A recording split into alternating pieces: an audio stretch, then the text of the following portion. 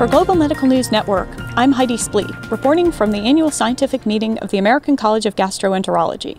In a meta-analysis of 21 studies, researchers at Wayne State University found that proton pump inhibitor use was associated with an 80% increased risk of C. difficile-associated diarrhea. Clostridium difficile is something that we encounter almost daily in our practice as gastroenterologists. It's the most prevalent healthcare-associated diarrhea in developed countries. We know that it costs about $3 billion to take care of Clostridium difficile-associated diarrhea-related medical expenses. We know that the incidence is increasing. We also know that the severity is increasing. It's not only that C. diff gives you a one-time episode of diarrhea, it also gives you recurrent episodes.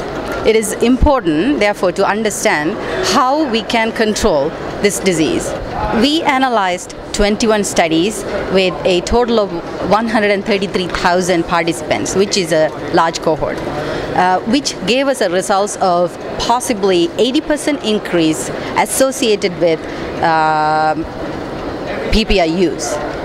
So this tells us that PPI is a significant association or a risk factor for the development of Clostridium difficile associated diarrhea. I think it's prudent to think about Clostridium difficile when we prescribe or use proton pump inhibitors.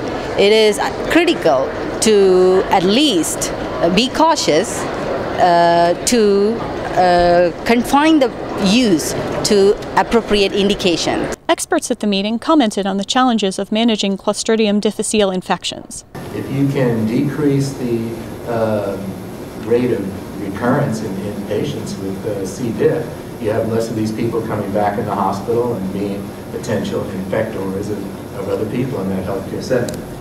For Global Medical News Network, I'm Heidi Splee.